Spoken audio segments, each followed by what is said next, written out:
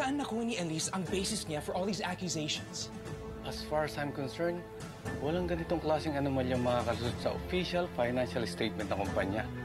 Thoroughly audited ang lahat ng lumalabas dito. Yeah, as I figured. Baka naman may ibang alam si Mrs. na kasalanan ni Marisa kaya pinag-iinitan niya ito.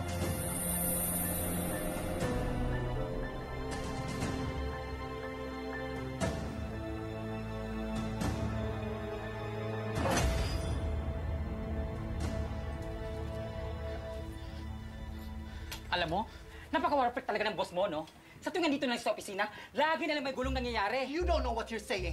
Hindi naman kikilos na gano'n si Ma'am Elise kung walang problema yung amo mo. At kung naka-war free ka, akala mo alam mo paano i-spell? Bakit? Sasali ba ako sa spelling bee? Gusto mo? Magbunong braso lang tayo. Total, mas malaki pa naman yung braso ko. Bet mo? Oh, don't underestimate me. Mother ako, palagi sa Chinese garter!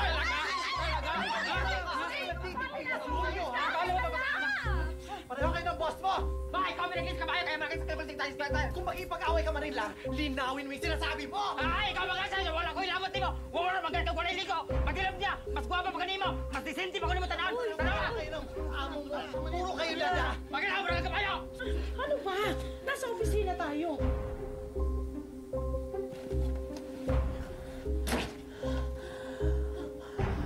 Elise, will you please calm down? Please, ipaliwanag mo sa akin. Eh, bakit kung ano-ano ang ina-accuse mo kay Marisa?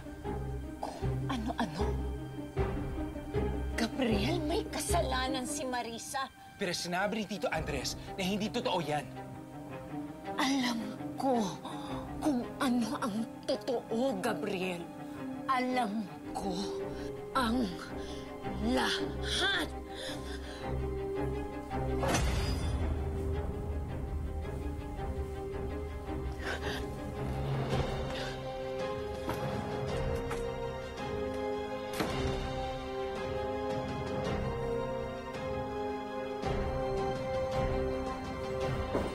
Congrats, madam!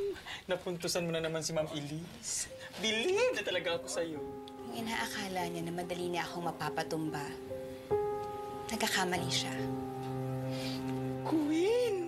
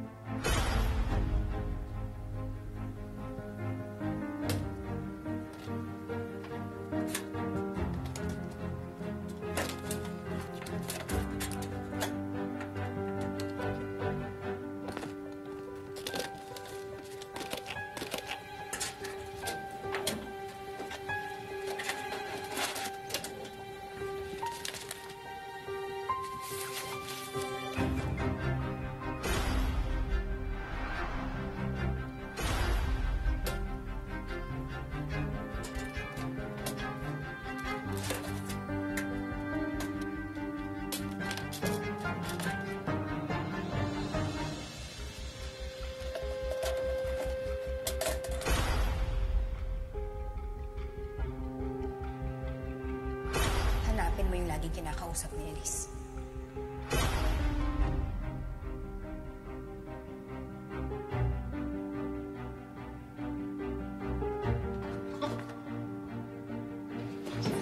Tigil yun yung pag-iimbestigan yun, Elise. Ikaw yung driver na siya nga may kagagawa na lahat ng gulong ito. Nabalaan kita, tanda. Huwag ka namang ilam kung ayaw mo mapahang ang pamilya mo. Inililigtas ka na ni Mama Marisa. May grupo na nakapasok sa loob ng kumpanya, pero hindi pa namin alam kung sino nasa likod nito. Kaya kung hindi mo ititigil yung pag-iimbestigan nyo, parehas kayong mamamatay. Intindihan mo? Ha?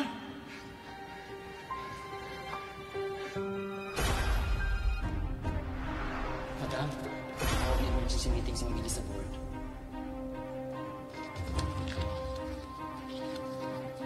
Back to work na siya.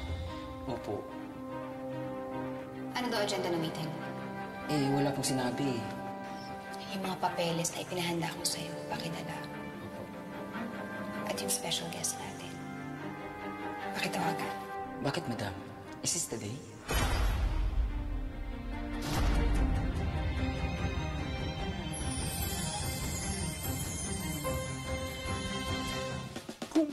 Ito ang araw mo sa A to Z Channel 11. Para hindi siya, kasi the root cause of all this is yung vengeance na sa kanya talaga that drives her na gusto niyang mag-rest back kay Elise. So if we're talking about forgiveness, she should do it first.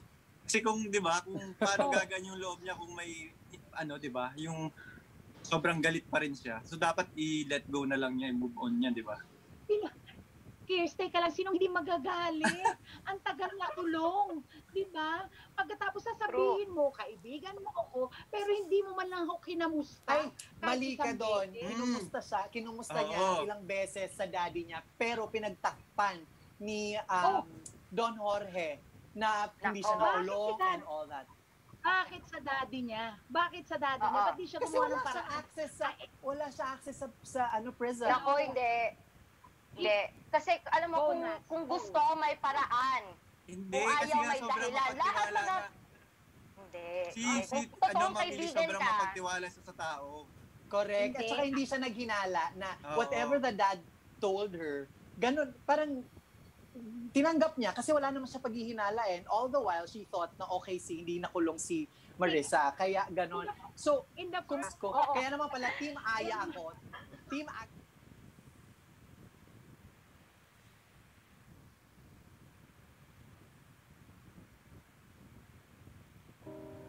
Father, tama kayo. Kailangan gawin na natin ito ngayon. Sabihin na natin ang lahat. Dahil kung magtagal pa to, mas lalong lalala ang sitwasyon natin. At kailangan malaman na ni Elise lahat ng ito.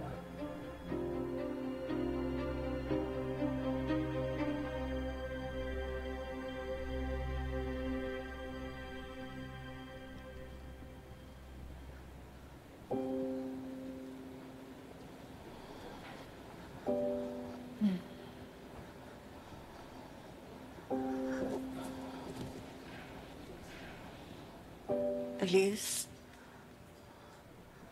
anak.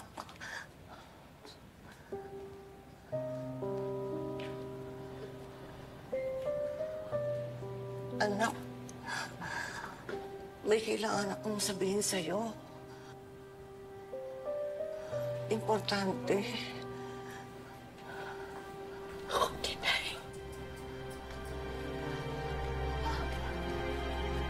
Nay.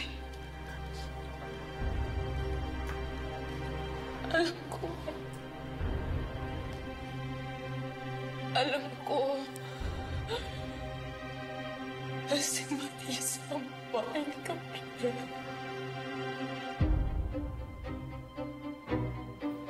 At naanak nila si Chico.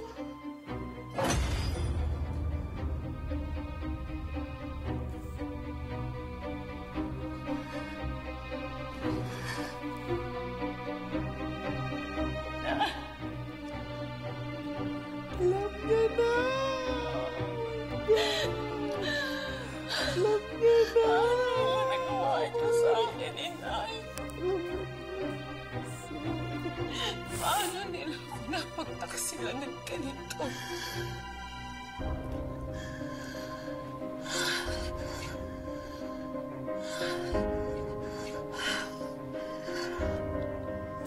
Anak, wala silang relasyon.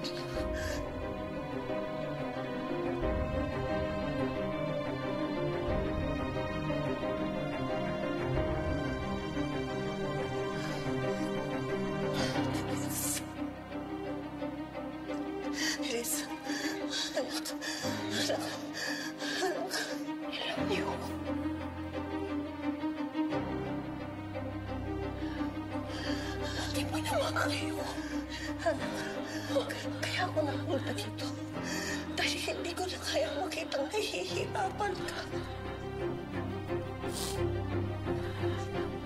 Hindi ko na kaya makita na ito maghihirap na looban mo. Kaya gusto ko ipagtapat sa'yo lahat. Lahat. Huli na. Anak, huli na. Pakinggan mo naman ako, anak.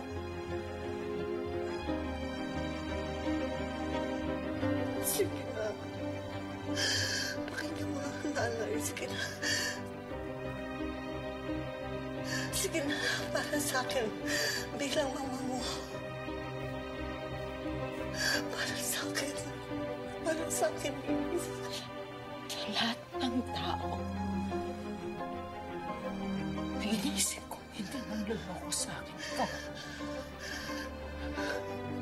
Itinuring kitang inay. Nakita mo kung paano nila ako lukoy. Kung paano ako unti-unting dinudurog ng bawat kasinungalingan nila. Pero wala kang ginawa, inay. Wala kang ginawa. Hindi ako sumang-ayon kahit kailan. Hindi ako sumang-ayon sa kanila. Dahil sa'yo, dahil mahal na mahal kita, anak. Mahal! Mahal, inay. Huli na ang lahat. Huli na. Pakinggan mo sa akin. Sige na. Pakinggan mo lang si Mama. Pakinggan mo lang ako. Kahit sandali lang. Mag-awa mo na sa akin, Liz. Mag-awa mo na. Sige na, anak.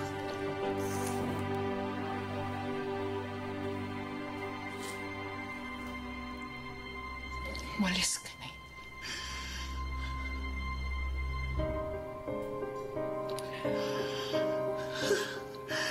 Walis ka na bago pa ako may masabing hindi maganda.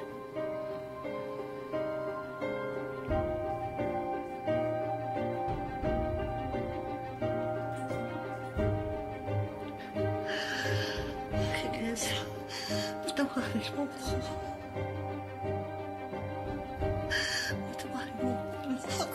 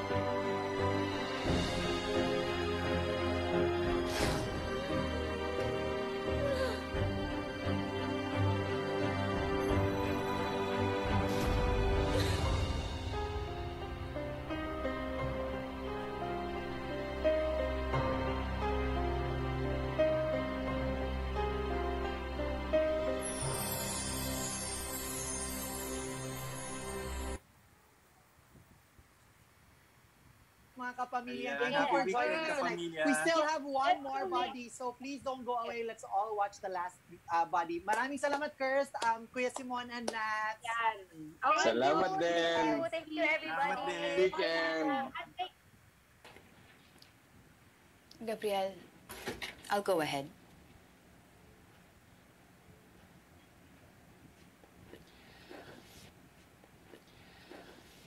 Marisa, pasensya na sa nangyari kanina. Pero sana intindihin mo lang si Elise. Mag-alam mo kung gaano ka-importante itong kumpanya sa kanya.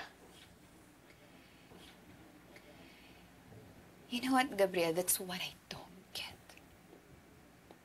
Siya ang pumili sa akin para magpatakbo ng Senitosa. Tapos pagbibintangan niya ako. Lagi niya sinasabi na para kaming magkapatid, di ba?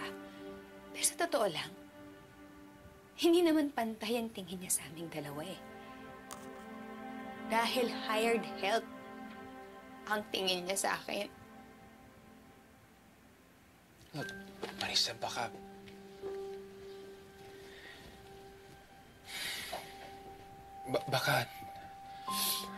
nabigla lang siya. Pwede rin nalinawan na siya sa sinabi ni Tita Andres. Gabriel. Gabriel, admit it. Your wife is selfish. She picked me Because I'm convenient. Because I get the work done. Hindi dahil sa pinagkakatiwalaan niya ako. Sinakripisyo ang buhay ko. Ang oras ko para sa kanya. Tapos ganito gagawin niya sa akin. Nagbuhos din ako ng oras para palaguin ang kumpanya na to.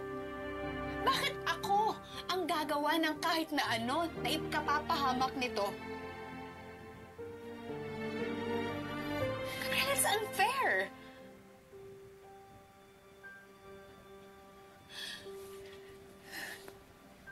Please, I'm sorry.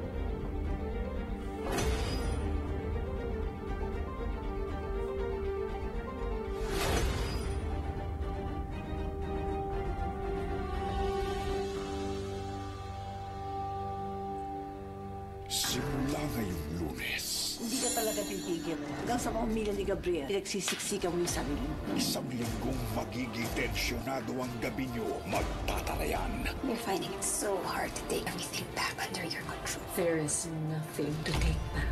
Magpapaligsahan, These are the designs. The designs are a bit tacky. maghihilahan, Alice! at magrarambulan. Dumi ng kalooban mo! This is the most shocking week on Philippine TV. I always win. Pag sayo ay akin sa ating Kapamilya Channel. Kapamilya Online Live at A to Z Channel 11.